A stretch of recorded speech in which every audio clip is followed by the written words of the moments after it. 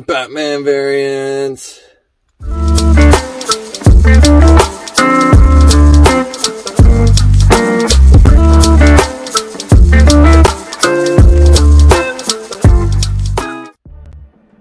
Alright, so the first Batman released in 2012 really didn't have any variants, but it did have the steelbook that was available for pre-order from GameStop. And I also have a very unique DVD bundle that was purchased from a Giant Tiger store from our lovely admin, Mr. Norris. So it's got the game and the DVD sealed together. These are available from Giant Tiger locations, some. I know that he was able to get more than one since he kept one for himself, and then I got one. So that's a very unique piece, but not really something I add in any list when collecting. And moving on to Batman Arkham Origins. Pull up the standard edition here. So you can get this with the solo English and the trilingual print.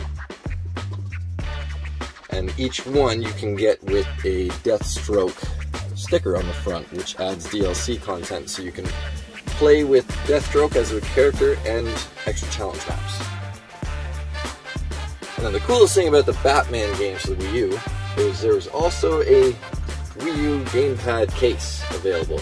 I'm not sure the origins of this. I cannot find any advertisement screenshots online to confirm which game this comes from, but I am guessing with the stick or the tag on the inside saying S12 that it's 2012, which would relate to the first game, Arkham City Armored Edition. So this could be the Armored Edition GamePad case, but no packaging to confirm, and could not find any other details about it online. So if one of you guys know more about this and can share, that would be amazing. We can do a follow-up about it again one day later.